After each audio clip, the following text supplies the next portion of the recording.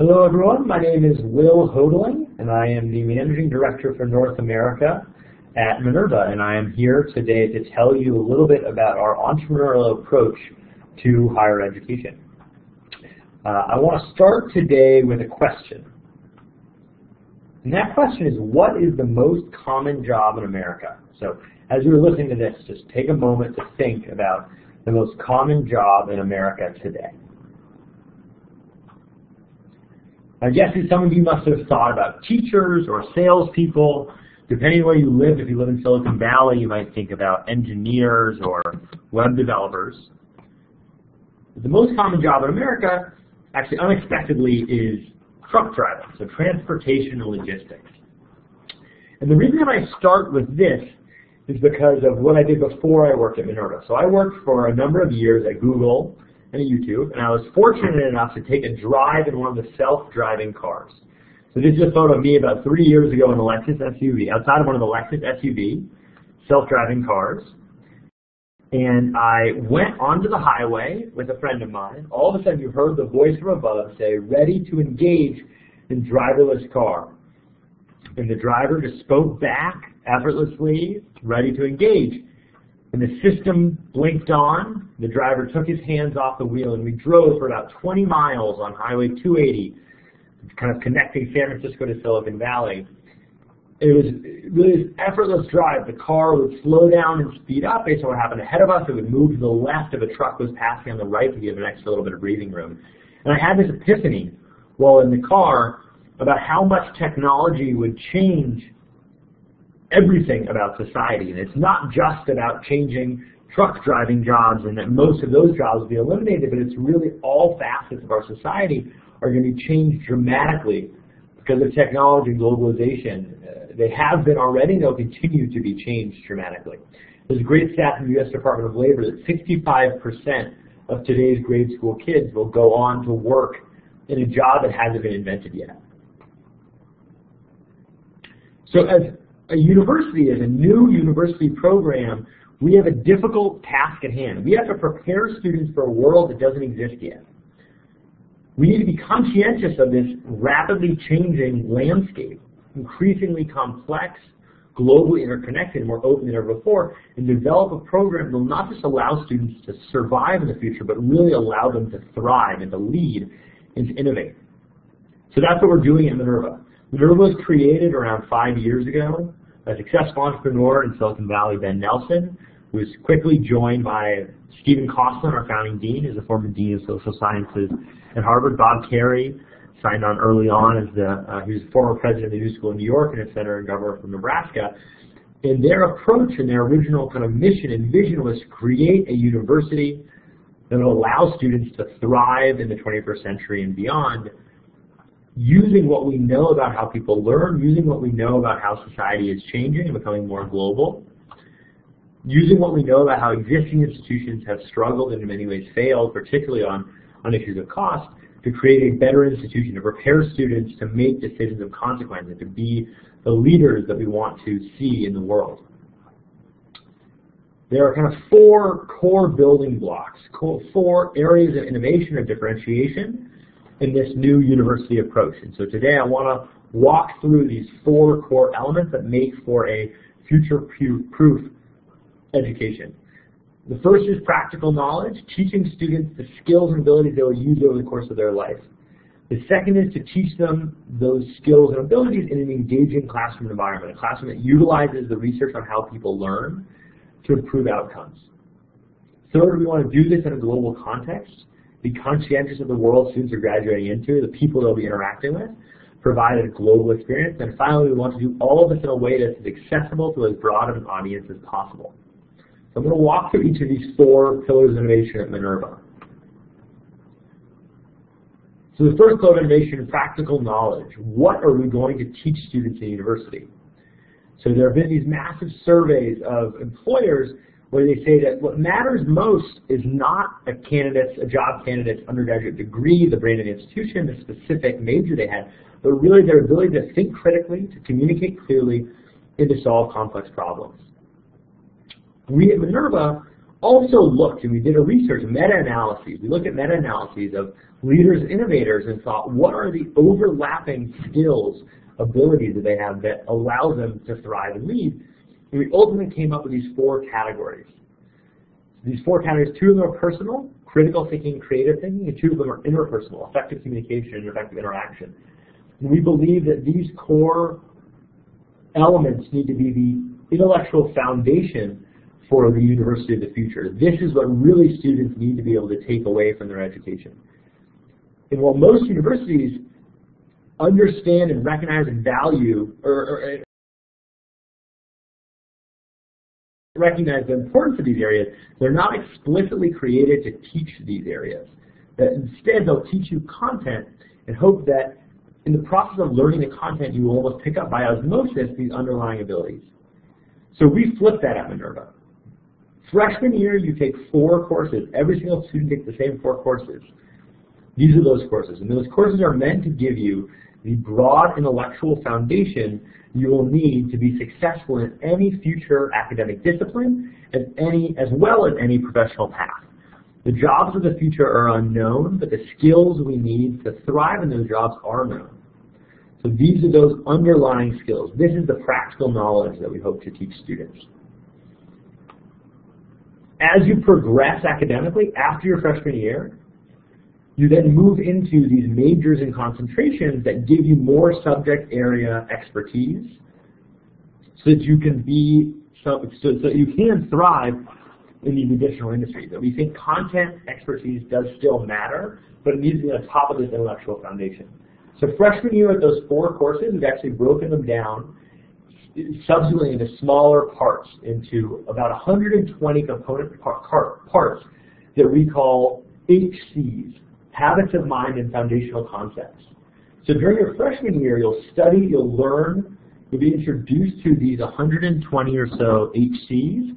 Sophomore through senior year, as you go on through your majors and concentrations, you will be graded both on your understanding of the subject area as well as your application of these underlying intellectual abilities, these HCs, these habits of mind and foundational concepts. Such that by the time you're a senior, you will have a GPA based on your subject area expertise as well as grades demonstrating your mastery of critical thinking, creative thinking, effective communication, and effective interaction. And the thought is that by constantly reinforcing those skills over the course of 4 years, they will become automatic such that you can then apply them the rest of your life. And you actually learn to think in a fundamentally different way than you would have if you had exclusively studied content throughout your 4 years. So that's what we teach, this practical knowledge, knowledge you can use in the world. Second is how we teach it. We started at Minerva with a blank slate in every category, and we asked ourselves to think, we challenged ourselves to think from first principles about designing the most effective curriculum, the most effective classroom experience, the most effective residential experience. On the classroom side, we looked at decades of research in how people learn. There's been tons of research done on to show what is effective teaching and learning, yet very little of it is actually implemented in a traditional classroom environment. So what we've done at Minerva is taken that research that says, in short, active learning is better than passive learning. The more you actually process information, you practice and are engaged, the more you're going to learn, the more you'll retain information as well as develop a fluid intelligence, the ability to think on your feet. And we built a classroom experience around that. Every single class at Minerva is a small seminar. We don't have any classes that are in a lecture format. All of our students do work ahead of class to learn the material, and then when they come to class, they actually discuss and debate the material, rather than to participate in knowledge dissemination. So every class is less than 19 students to a professor, where students do advanced work, like a flipped classroom, and then come into class ready to prepare to discuss and debate it. All of our classes are taught on your computer. So this is a screenshot of what a class at Minerva looks like. We can organize the screen in many different ways. You can have different grids of students. You can have anything from the desktop pulled in, whether that's a PowerPoint presentation, any kind of document, music, video, simulations, etc. At the top here, you can see all the students are color-coded, yellow, red, and green. And that is a decision support tool. This is the professor's view. It's a decision support tool we built for our professors so they can more accurately call on students to distribute conversation equally. So in this environment, we have a number of tools like this decision support tool, that help professors more effectively teach. And then we also have a number of tools like polls, breakout groups, and others that ensure that students can effectively learn. Because that's really the goal of this classroom environment, so to maximize the learning potential for our students, the learning outcomes for our students. The active learning in class is combined with active learning out of class. This is the post-class experience, where a student can go back and actually re-watch what he or she said in class and practice deliberately for the next class time period. So here you can see a student, Guillaume, from our founding class, and he can actually see Guillaume spoke for 7 seconds, Guillaume spoke for 18 seconds, Guillaume typed a comment. All of those moments will be tagged to one of our learning objectives and graded on a set rubric. So that Guillaume, after class, can continue that active learning process by evaluating his own performance, and they can improve in time for the next class. This is not just for one period, but it really strings over the course of all 4 years. So the student, you can see on these 120 learning objectives, you can see yourself improving over time, such that when you graduate, you can actually see kind of a full trajectory of 4 years of intellectual growth on each of these different characteristics. So it allows for a level of active learning that isn't possible elsewhere, because we can really scaffold learning across classes, and we can give students very clear feedback. In addition to the in-class experience, students are also learning from the cities they live in. So students take classes Monday through Thursday, and on Friday they participate in co-curriculars and location-based assignments, which are in-person experiential learning opportunities that take the curriculum and help demonstrate why it matters in the real world, how these skills actually apply in the real world, and also expand students' worldview, understanding of themselves, understanding of their surrounding, to help them better determine their professional and personal path in life. So experiential learning combined with the active learning in class. So the third building block in Minerva is the global experience.